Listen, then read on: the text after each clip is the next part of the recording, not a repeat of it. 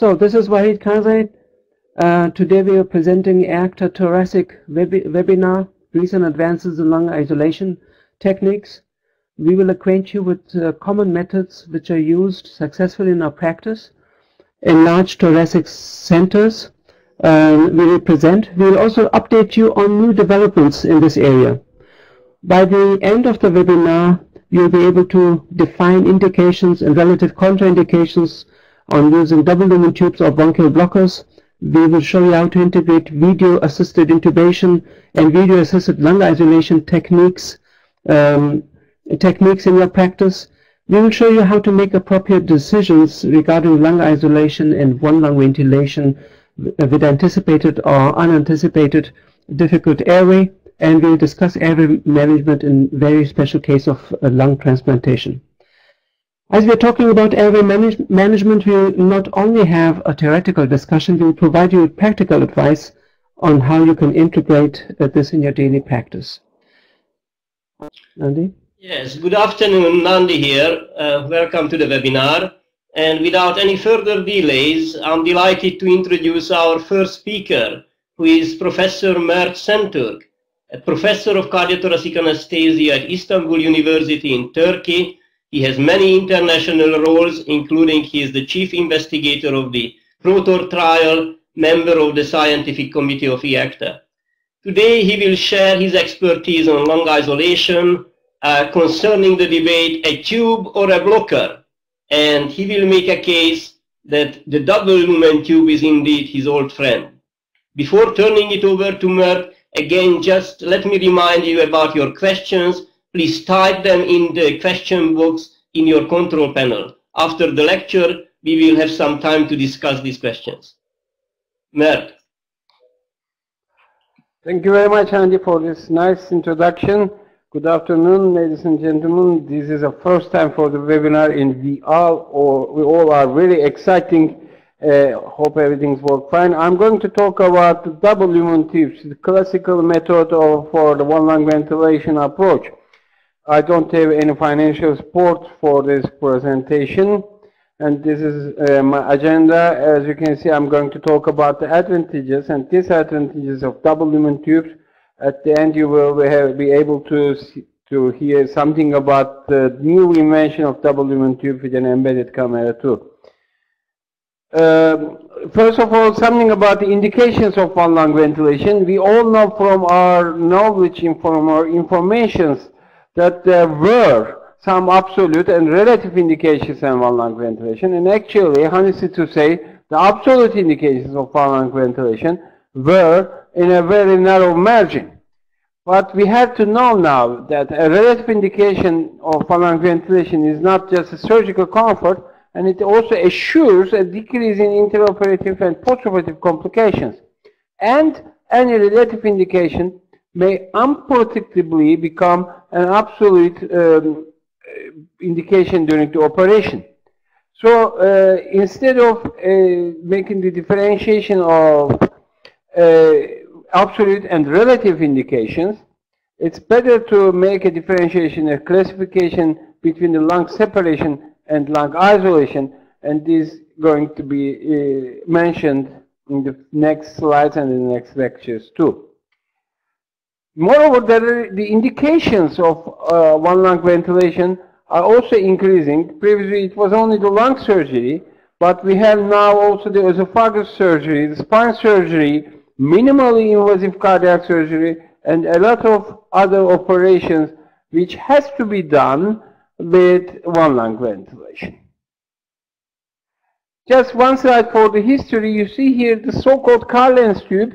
Carlen's was the inventor of this tube, and there was a cardinal hook, as you can see here.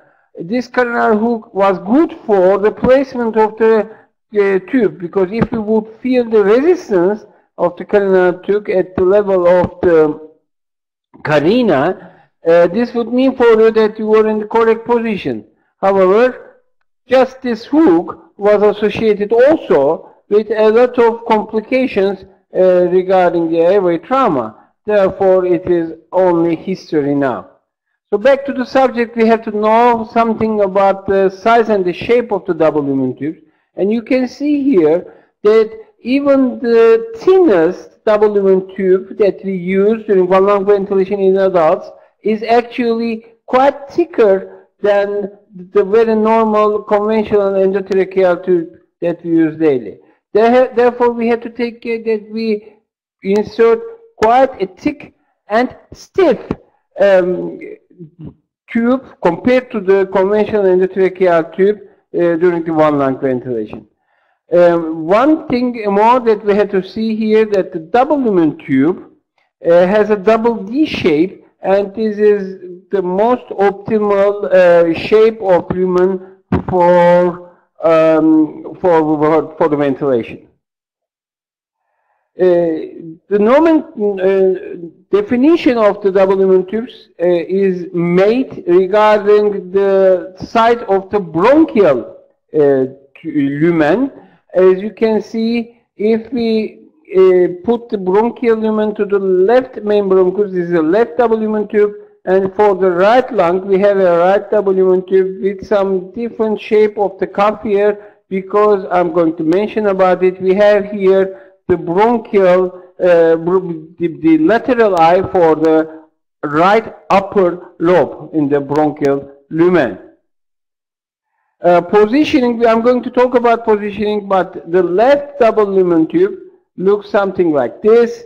We have here the bronchial lumen in the left main bronchus, and what we see at the tip of the left main bronchus is the secondary bifurcation. For the unexperienced colleagues, it can be the problem that they cannot differ between the secondary bifurcation and the carina. Therefore, it's always a good idea to make an orientation with the help of the right upper lobe, because the right upper lobe is, as you can see, the only bronchus with 3 apertura here. It looks somehow like a Mercedes sedan, if we can make an advertorial like this. And in any case, you have to check your position with the view from the tracheal lumen, and you have to see the dark blue cuff of the bronchial lumen just 2-3 millimeters below the carinal level. The challenge of the right-sided double lumen tube is a little more important, because, as I said before, we have here usually, not in every case, but usually we have here the right upper lobe some 2.5 centimeters below the carina, and therefore you have to adjust the lateral eye of your bronchial tube to the right upper lobe, and this can be in some cases challenging. How do we intubate with the double lumen tube? The normal way we do is we do the leg laryngoscopy and insert the double lumen tube inside, and afterwards we check the correct position with the fiber optic bronchoscope. Or we can make a very normal endotracheal intubation with an endotracheal tube and change afterwards the endotracheal tube to a double lumen tube with the help of a tube exchanger. Or we can use the fiber optic bronchoscope as a guide and make the correct positioning just at the beginning of the intubation process. In any case, we have to use the fiber optic bronchoscope. In any case, we have to be familiar with the fiber optic bronchoscopy. How to verify the correct position of double lumen tube? Of course, the auscultation is still the most important way, but it has been shown that only the auscultation was associated with malposition, with an unpredicted and unseen malposition of the double lumen tube. Therefore, using the fiber optic bronchoscopy for the verification appears to be crucial. Again, by start of one lung ventilation, there should be some changes in the ventilatory setting. For the same tidal volume, we would need some more pressures, or if by pressure controlled ventilation, with the same pressure, we would achieve lower tidal volumes. Therefore, monitoring ventilatory changes appear to be also valuable for the verification of the placement position of the double lumen tube. We have to use the fiber optic bronchoscopy not only for the positioning, but also in any unexpected change in the ventilation or gas exchange. We have to check the position of the double lumen tube again with the fiber optic bronchoscope.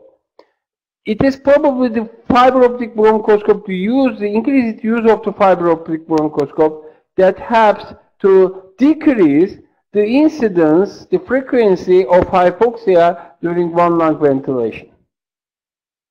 Here you see the possible malpositionings of both left and right double lumen tubes. On the left hand side, you see in this column the perfect optimal position for left and right double lumen tube. In the second versions, in the second column, you can see the too deep positioning of the tubes. In this position, in these cases, a ventilation of the lung would be impossible. In the third column, you see the too high positioning of the double lumen tubes. In this position, a one lung ventilation would not be possible. Or if you inflate the balloon here, as you can see, again, a normal ventilation cannot be possible too. And in the fourth column, you can see the wrong insertion of the bronchial lumen. In these cases, we have to get the tube back and again make the placement.